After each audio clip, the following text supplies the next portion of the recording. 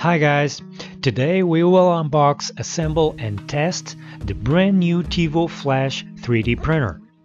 There are a couple of assembly versions and some upgrade combinations available. You can get the printer 50% built or 98% built and add upgrades such as drivers, dual Z motor and BL touch sensor. The printer that we will show you today is the fully upgraded and 98% built.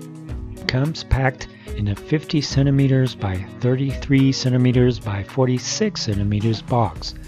The 50% built Flash version comes packed in a smaller size box. And inside you can also find the instruction manual, the power cable, a spatula, a bag with screws for the end stop sensors, a bag with tools and an SD card, a bag with screws for the frame,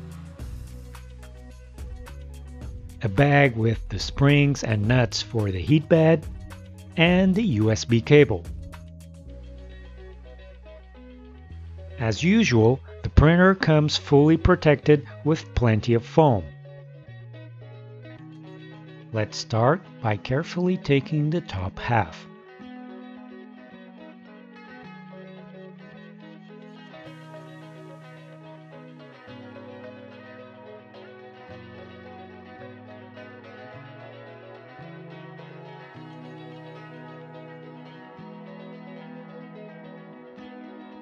As you can see, the dual Z option includes a second Z motor and both are linked with a belt on the top.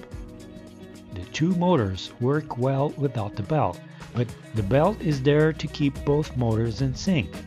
I like that idea, and especially because there are many times where we need to move them manually, and this way we can without messing with the sync of both axes. Next, let's remove the bottom half.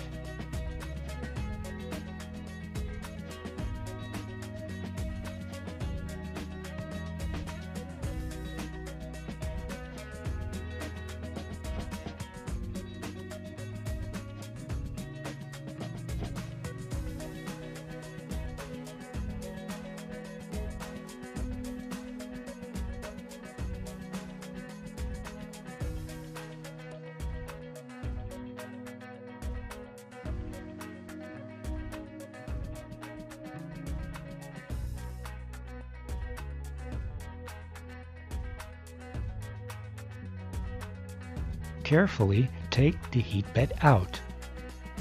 The bed is AC, same as the Tornado, and is made of insulation material, followed by a thermal pad, an aluminum sheet, and finally a 3mm ceramic glass. I'm a fan of AC beds. They are super fast and very stable. This one heats from 25 degrees C to 65 degrees C in just a couple of minutes. All the main electronics are on the back side under this red panel. To access the main electronics, you need to remove the top 5 screws, also the 8 screws at the back, remove the Y-axis end stop sensor, the display flat cables, and the Y-axis motor connection. You also need to release some of the frame screws on one side.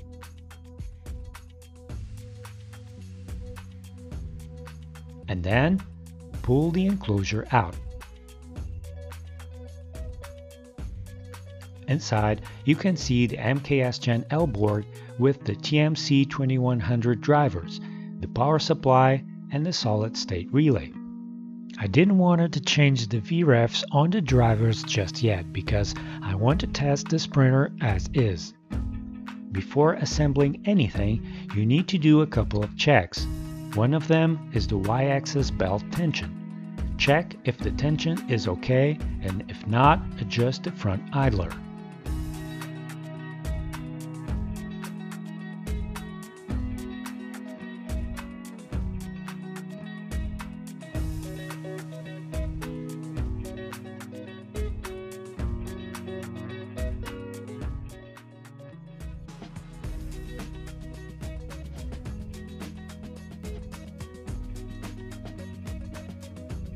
Next, check the bed carriage for play. If you have any play, adjust the two eccentric nuts under the carriage.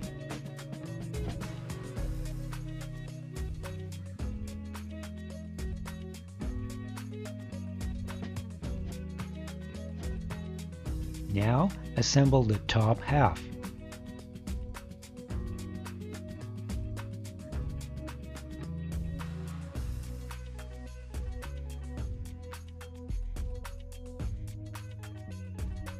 You need the 4 big screws to secure the top frame.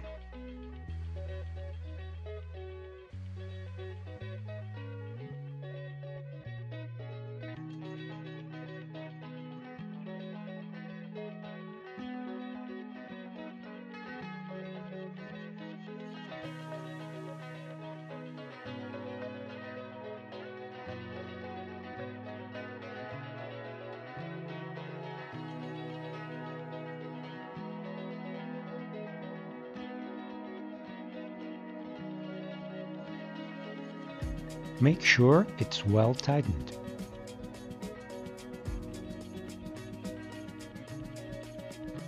Install the heatbed. Use the springs and the nuts.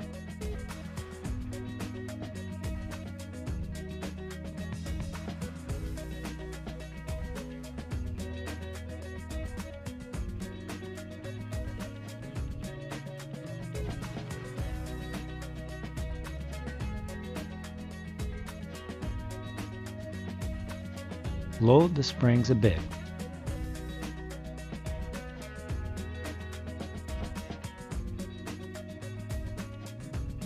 If your heatbed has a voltage sticker, check if it's the correct one for your country. Connect both Z motors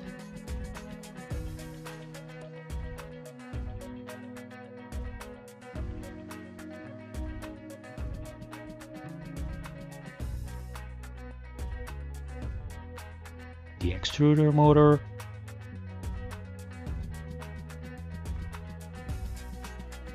the X motor,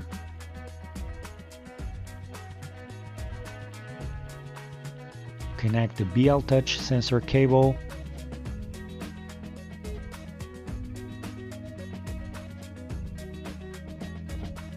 the hot end cable,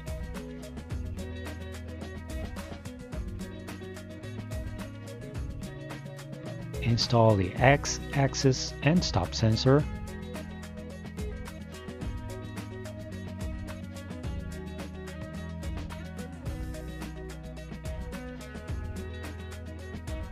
and finally the power cable.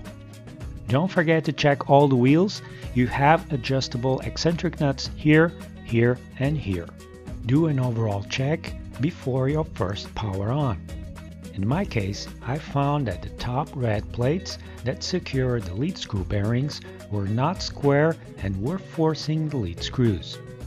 The screws from the frame were not completely screwed in, but I couldn't tighten them more, so I had to get some shims and raise the plates over the screws. And now they are square. Tevo is aware of this and will make sure that the next printers don't have this issue. I also noticed that the nozzle was screwed against the heat block instead of the heat break. I have a video already where I explain how to troubleshoot leaks and clogs, and I explain this in detail. The procedure is the same for this printer, so check the video description for the link. Now you can turn the power on.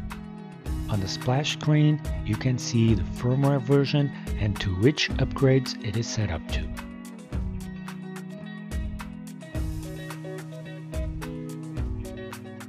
Move each axis by hand and confirm that the end stops are working correctly.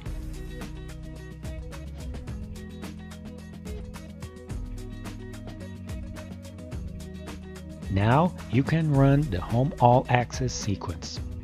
Level the bed with a 0.1 thick paper on all 4 corners. If you have a BL Touch sensor, which is located behind hot end, run the bed leveling sequence. The sensor will probe 9 times over the bed and create a mesh which is like a map of the bed shape.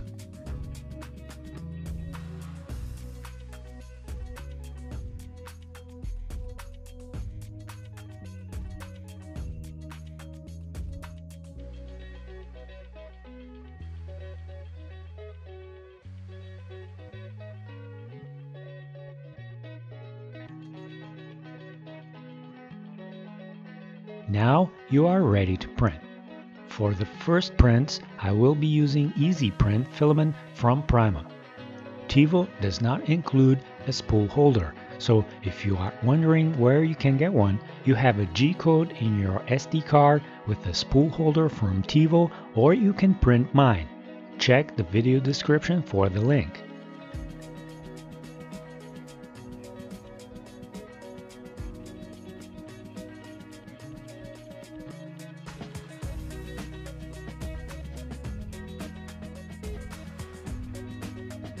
You can print directly on this glass and it sticks fairly well, but since I don't want to get my shiny glass bed dirty, I will be using masking tape. Since the hot end includes a couple of blowers for layer cooling, I decided to print my own stress test. Aside from the retraction settings that I was still adjusting in the slicer, the results were even better than what I was expecting. The cube turned out very good and the hanging area is excellent.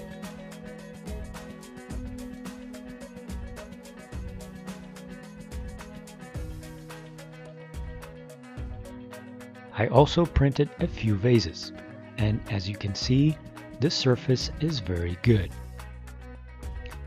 The TMC drivers make the motors run very silent. You can only hear the fans working. And these fans make much less noise when compared with the ones from the Tornado.